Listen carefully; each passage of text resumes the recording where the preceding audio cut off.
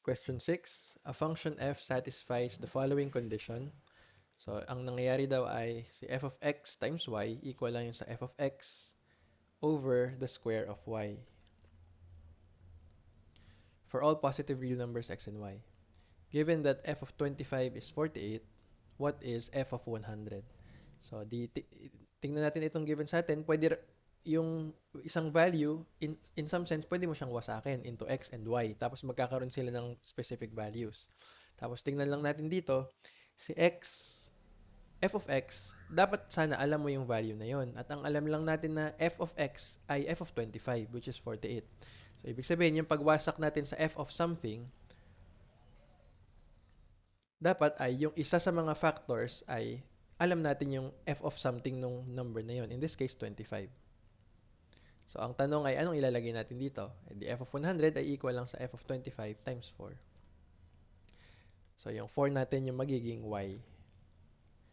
Bali, ito yung ating x at ito yung ating y.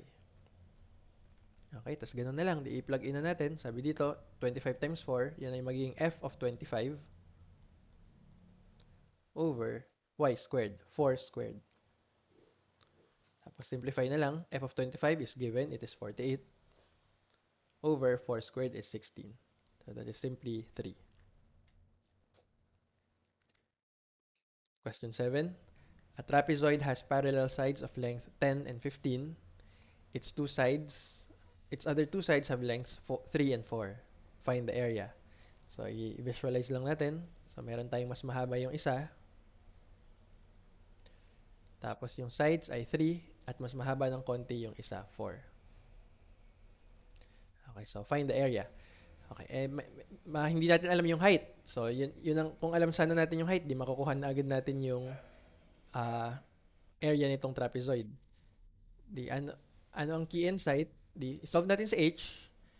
Ano yung pinakamabilis na gawin? Sana makita niyo na ito ay rectangle. Let's use red. This figure, it is a rectangle. So, pag nakuha natin yung h, 10 times h na lang siya. That will be the area. Area of this rectangle is 10 times h. Okay, ano pa ang sana medyo maramdaman ninyo bilang mga mathletes? So, ito ay 3, ito ay 4, tapos kung 10 itong buo, at itong nasa baba ay 15, so this part, because that's a rectangle, by the way, we are sure that that's a rectangle by construction, so right angle yan. Ang matitira dito, tsaka dito, in total ay 5, kasi 15 minus 10, yun yung tira, ito, tsaka ito. So, pwede natin pagsamahin yan as follows. So, this uh, red triangle, ito. So, dito yan. And by the way, the height is h. So, alam nating h yan. Ito ay 3. Tapos, ito namang orange, yellow, yellow triangle dito sa right naman. Pwede natin idugtong. And again, h yan. The height is h. So, sure tayong itong h na to ay magtutugma sila. Magpapatong sila, magtatabi sila perfectly. So, ito ay 4. At ito, sinabi natin kanina, ay yan ay 5. Again, dahil 15 minus 10. So, yung tira ay 5. Okay, so I hope you recognize this is a right triangle. Right triangle, tama. Okay, so paano natin masasolve si h? And by the way, this is a right angle. So, a standard technique sa math, sa geometry, ay to solve for the area in two different ways. Solve for the area of this triangle in two different ways. To solve for what you want to solve, in this case, the height. Okay, so paano natin gagawin? Isang paraan ay, dahil right angle yan, think of this as the base, 3. So, 1/2 base times the height. Kung ito yung base, the corresponding height is 4 kasi right angle nga yan. Another way to solve for the same area is to think of 5 as the base. So, consider this triangle pa rin, same triangle. The base in this case is 5. And the height is missing. Yun yung hinahanap natin.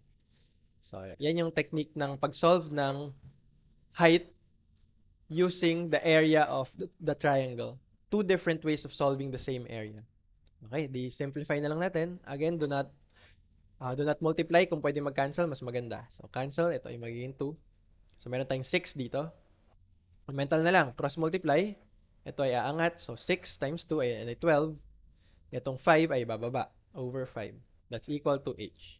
So therefore, the height is 2.4 or 12 over 5. Okay na rin yun.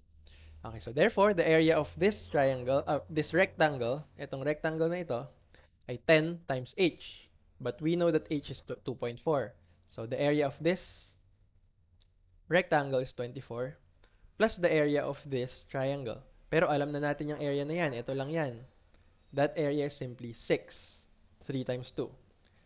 At ang area na yan, itong kabuang area na yan, equal yan sa area nito plus area nito.